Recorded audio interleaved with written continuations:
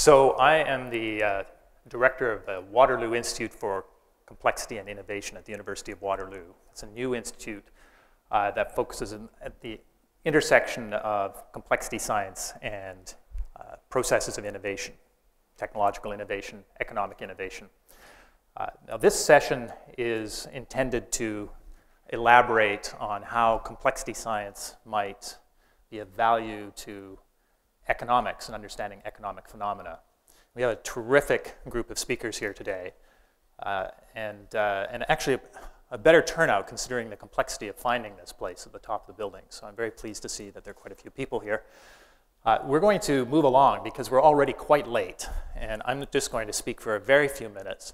You'll find that the information density of the presentations is going to increase like this as we go forward. But I'm expecting that some of you are probably not very familiar with complexity theory, and so we'll start out with some very simple concepts, and then as we progress, everything will get much more sophisticated. But one of the basic propositions I think that everybody on this panel today is working with is that we need to shift from seeing the world as composed of mainly machines, and I'll explain what I mean by machines in a moment, simple machines, to seeing it as composed mainly of complex systems. And machines are things like this, which you can disaggregate into their parts. When I talk about this with my students, I often take exactly this kind of device into the seminar and I put it on the table and I say I can break this thing down into its component parts, its bushings and springs, and all the other parts, and I can understand how these things go together in a very precise way and put them back together. And if the clock doesn't work properly, I can attribute the fact that it doesn't work properly to a problem usually with one part. It's out of place, it's bent or broken or missing or something like that. So we can say the machines have a number of characteristics. There are quite a few that you can identify. I've highlighted 3 here. They show proportionality of cause and effect. Small causes cause small effects. Big causes cause big effects.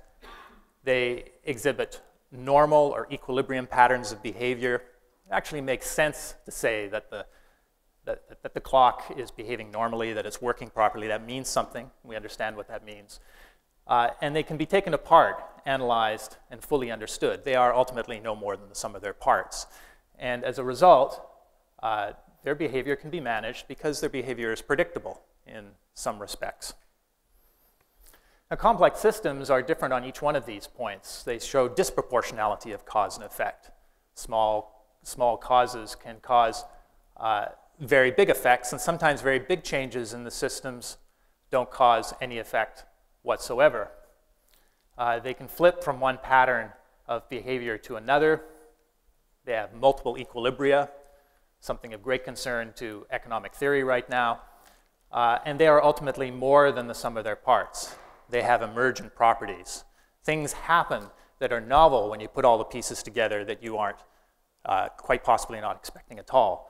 As I tell my students, it's a bit like when you put the pieces of the clock together and you finally have it all in one machine. It sprouts a couple of legs, looks at you and says, "Hi, I'm out of here," and walks out the door. You know, you'd say, "Wow, where did that come from? I didn't expect that behavior at all." And frequently, complex systems are doing things that are really quite unanticipated because of these emergent properties. And as a result of these 3 characteristics, complex systems cannot be easily managed because their behavior is often unpredictable. Well, complexity science is a field that is still really quite underdeveloped. It's at the convergence point, or is the result of the contribution from a number of different established disciplines, including physics, mathematics, computer science. Repeated mathematics twice there. I just did this slide a few minutes ago. And then finally, more recently, ecology has made substantial contributions to complexity science. The value beyond these fields, especially in the social sciences, has not been fully established yet. And that's really the issue that we are going to be discussing today. In particular, the central question, how might complexity science contribute to our understanding of economic phenomena? Now, you have the list of speakers in your program, and you have their bios, so I'm not going to repeat them right now. Slight difference in the order, though, because of the nature of the topics that each speaker is addressing. We're moving from Doyne Farmer, who's sitting at the far end there, who will speak first, to Jean-Philippe Bouchard, who's speaking second, and then Mauro Galagatti, and finally Ricardo Hausmann.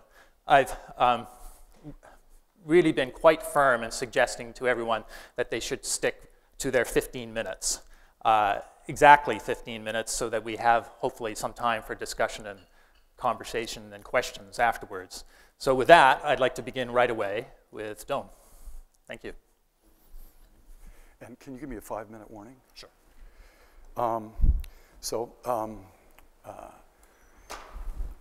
Let me explain the title of my talk. Actually, maybe we can get my talk up there. I titled my talk, Complexity Economics, Are There Any Problems It Does Not Illuminate?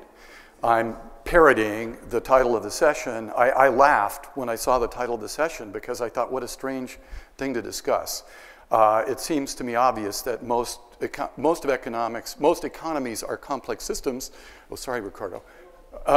Most economies are complex systems and need to be discussed in those terms. And I was reminded of a lecture I heard in about 1977 when I was a graduate student in physics in my 20s by the great mathematician Stan Ulam. The lecture was on nonlinear mathematics, and he began the lecture by saying how embarrassed he was to use the term nonlinear mathematics because he said it's like calling an animal a non-elephant animal. Almost all of mathematics are nonlinear, so why should we refer to almost everything in mathematics as nonlinear? Similarly, I think it's strange to even to refer to non-complex economics. There probably are some examples, but I don't think it would be very interesting to try and enumerate them. I think I'm going to assert boldly, and I'm going to try and be provocative in my talk today, that the failure to treat the economy as a complex system is the principal reason that economics has failed to keep progress with the rest of science over the last 50 years. And that's particularly unfortunate given its origins. Adam Smith was the first to clearly articulate what a complex system was, and Pareto was the first to identify a power law. I think those traditions have been lost in economics. The central question in complex systems is how do emergent phenomena emerge from low-level building blocks. So a second part of that is we attempt to build concepts and tools that transcend disciplines. For example, back in the 90s, I wrote a paper called The Rosetta Stone for Connectionism, where I showed that you could take examples of systems ranging from evolutionary game theory, autocatalytic networks for the origin of life, immune networks, neural nets, classifier systems in machine learning, and all you had to do was change the notation, and they all mapped into a common framework. And so people in complex systems have been trying to do that and develop tools and ideas that can be ported from one discipline to another to illuminate what's going on.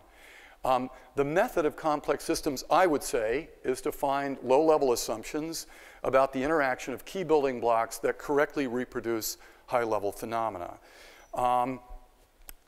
It's a data-driven, bottom-up approach. That is, you start with data, you try and make some assumptions about the low-level building blocks, if possible even calibrate your model directly against those low-level building blocks, and then use simulation or theory to try and see what they do when you hook them together. It's an approach that's been very successful in a lot of fields: epidemics, traffic, metabolism, almost many branches of modern physics, and somewhat in economics, and we'll try and highlight that, I think, in today's panel. I would say that the complex systems approach operates between the ideology-driven, top-down approach of economic theory and the data-driven but lacking in fundamentals approach of econometrics. It tries to model the functional relationships between the components and make data-driven models of their low-level interactions. There's always a tension between fidelity of structure versus fidelity of strategic interactions of the players. Complex systems can include both of those, but I think complex systems theorists view it as mandatory that we try and capture the structure of the structure of the problem, things like the institutional constraints, the way the institutions interact with each other, and don't feel that it's necessary to try and derive the strategic interactions from first principles. We're willing to take some different kinds of more pragmatic behavioral assumptions about what people do rather than trying to understand it from some first principles explanations.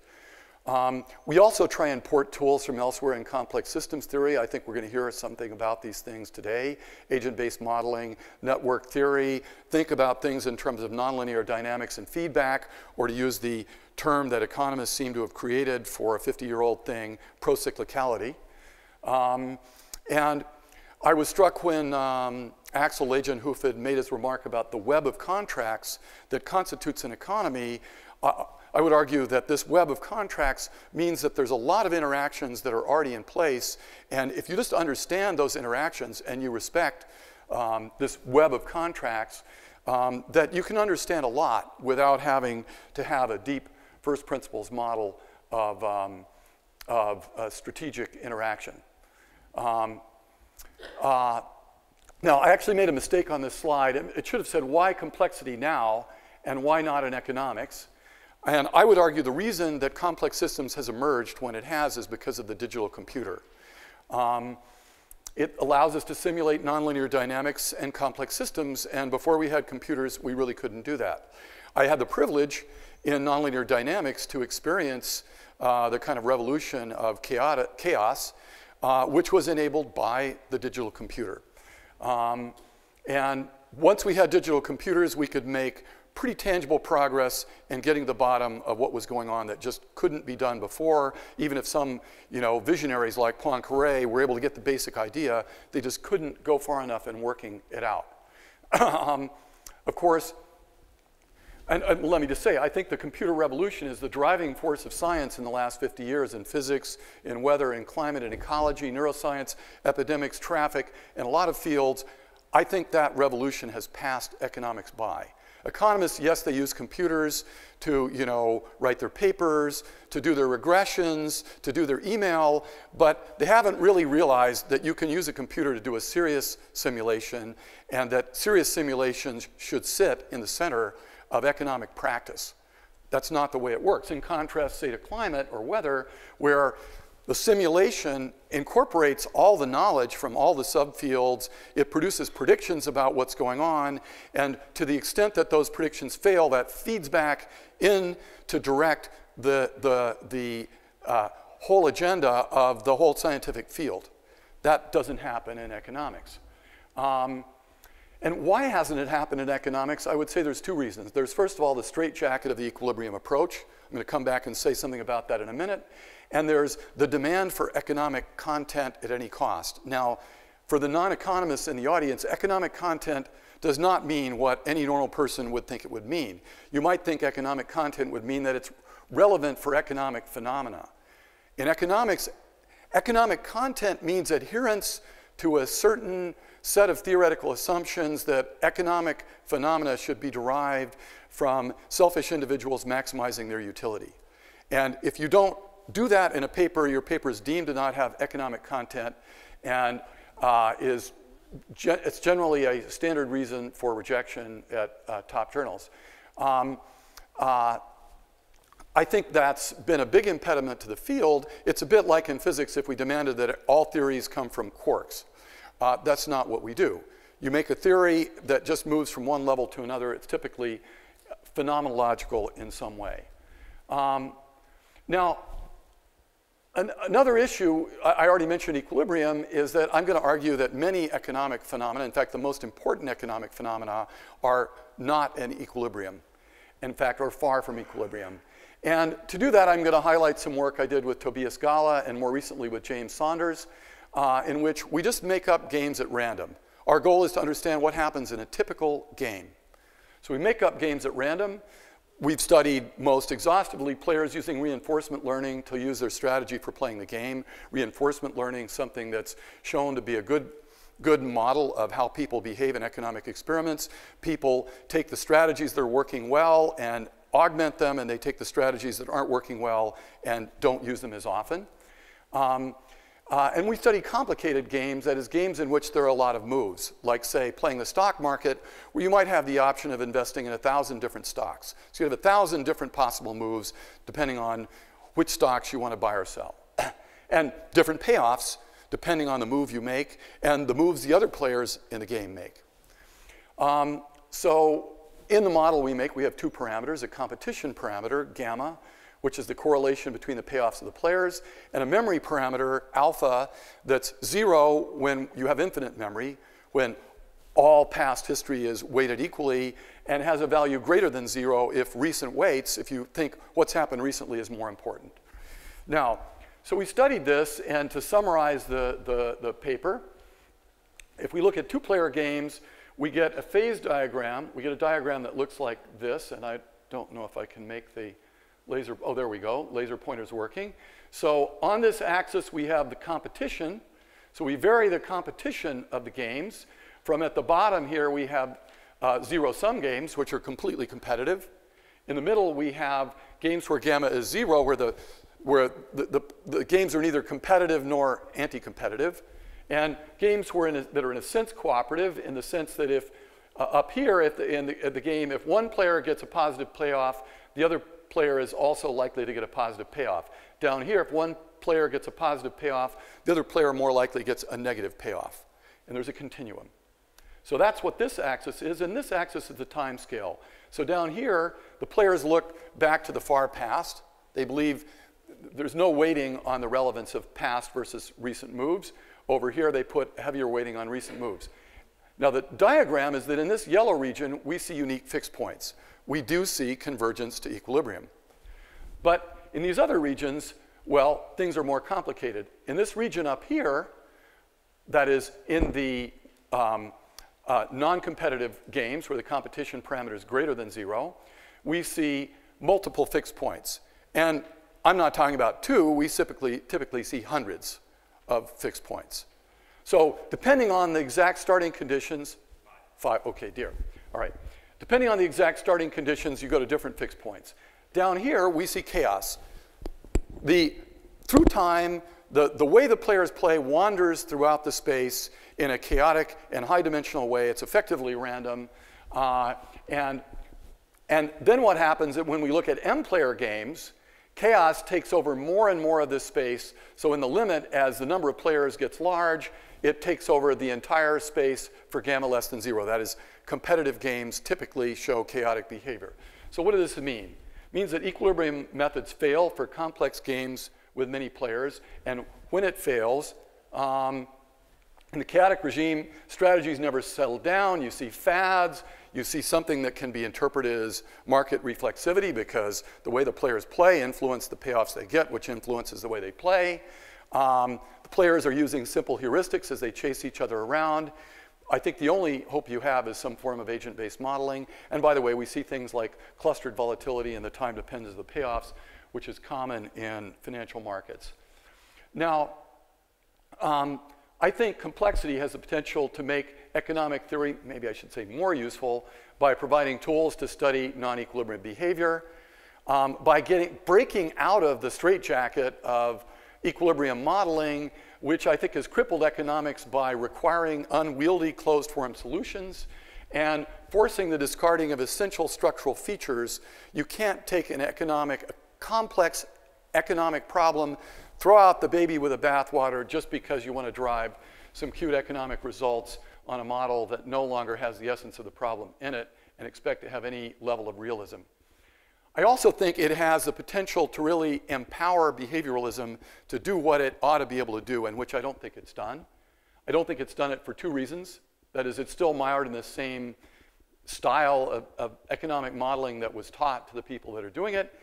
And I also think behavioralism needs to put in more specificity about context, the kind of work that, say, Karshamas group is doing, where you focus on the context in which economic decisions are really made and not just on vague properties like, or not vague properties, but inadequate properties to make a model like overconfidence, We know that people are overconfident, but if we want to actually make a model of their behavior so we capture the heuristics they're using, we have to understand those heuristics in the style of Gergener's talk of, how does the baseball player actually catch the ball?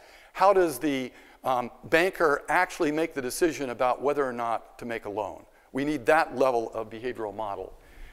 So I think the complexity approach can potentially liberate behavioralism to do what it can do and capture institutions and structural relationships. Now, a few success stories on this panel. I think we're going to see several from the other speakers. I list some of my own, but I think because I'm running out of time, I'm going to skip over them. You can go look at my paper. I want to focus on one, though, the last one there, which is an agent-based housing model we've made for Washington, D.C. In this model, which is an effort of a large number of people, something I think needs to happen more often in economics.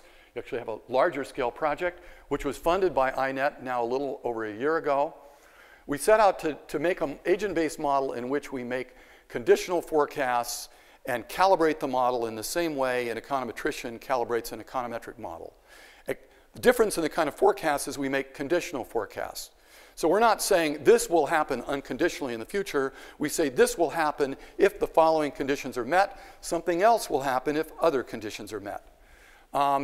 So we take as exogenous variables migration, wealth dynamics, interest rates, lending policy. All of those things are just exogenous inputs we put into the model.